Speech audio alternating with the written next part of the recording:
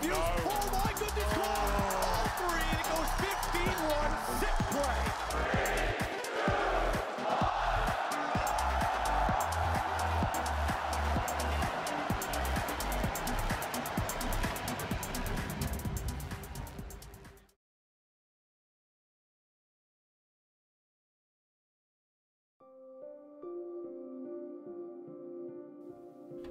Two teams of players battling it out for their fans, for their reputations, and for the glory that comes with victory.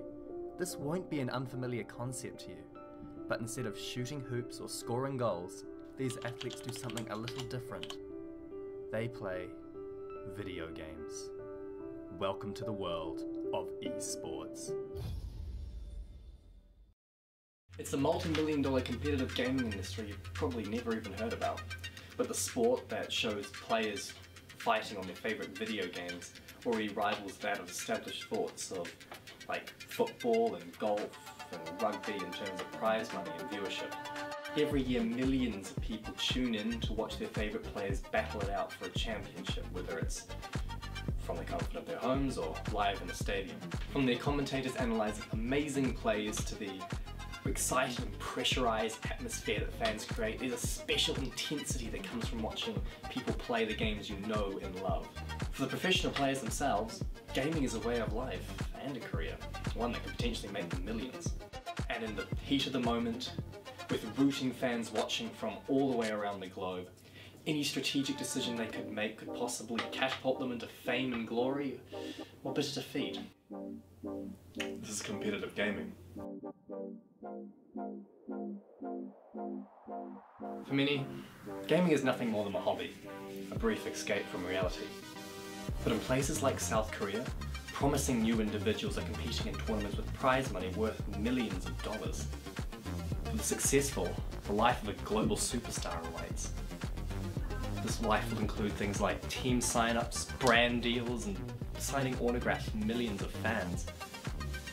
But the road to fame and fortune doesn't come easy. To prove they have what it takes, players must train for about 8 to 14 hours a day, honing their mechanical skills and their analytical skills. They spend almost every waking moment of their lives going over their skills in the video game and talking with the game coordinators and coaches about how to best approach the next one. The pressure on these young people can be immense, but if you do go through it, the prize at the end is definitely worth it. Take Yi Han Hook, for example, better known to his supporters as Faker. Often considered to be the best in the world for what he does, Faker is already being considered among the great of the greats in sports, just such as Michael Jordan for his amazing ability in the online game League of Legends. Though starting out from humble beginnings in 2013, Faker quickly moved his way up the ranks through determination, skill, and within about 4 years he became one of the world's top players. He has already made over millions and millions of US dollars in terms of prize money, and this doesn't even count the money he makes from sponsorship deals and Twitch streaming. Incomes of this size rival those of professional athletes and actors, and for good reason. Esports players put just as much effort in what they do as people in other professions. And Faker is among those who have proven themselves to be among the best of the best. A new breed of global athlete. So, we've covered the players, the people determined to make money out of video games. But the biggest problem with esports as a spectator sport is whether people actually watch it or not. Well, it turns out quite a few people do.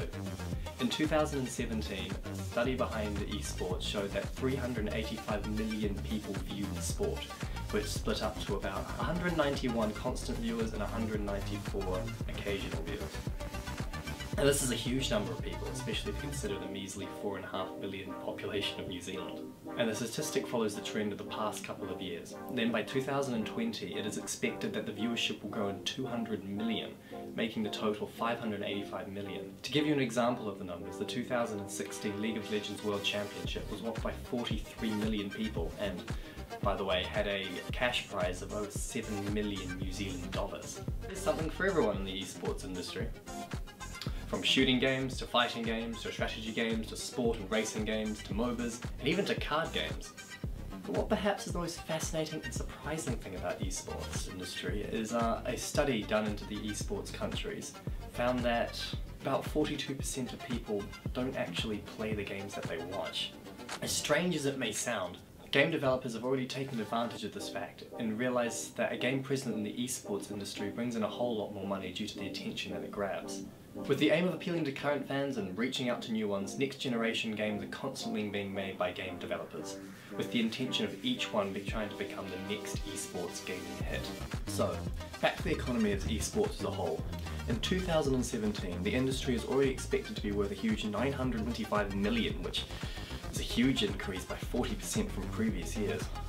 Different brands and companies will be investing a total of $725 million into this industry, divided into around $250 million on advertising, $375 million on sponsorship deals, and a further $135 million on media rights, which are the rights to show esports content on the channel. This brand investment, which is comprised of sponsorship deals, media rights, and advertising, is expected to double by 2020. In addition to this, game developers, which we touched on before, will be investing a further $165 million through partnerships with event organisers. As for the spectators themselves, well, their spending is expected to go up to about $89 million, which of course comprises through event tickets and merchandise.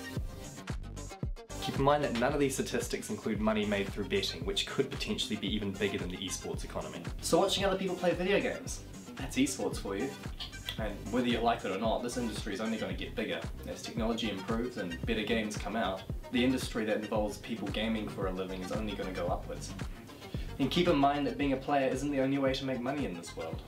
The esports industry offers opportunities both economically and in the entertainment industry and for business and advertising and many other avenues. So what do you think? Do you accept and approve of this new industry?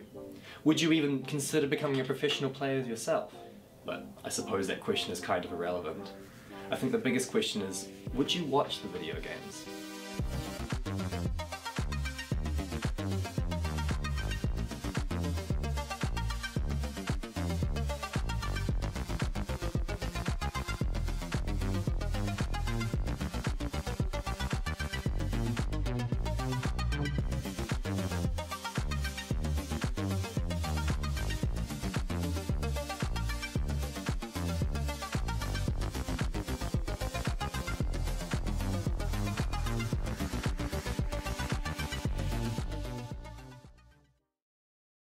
In addition to Wait, hold on.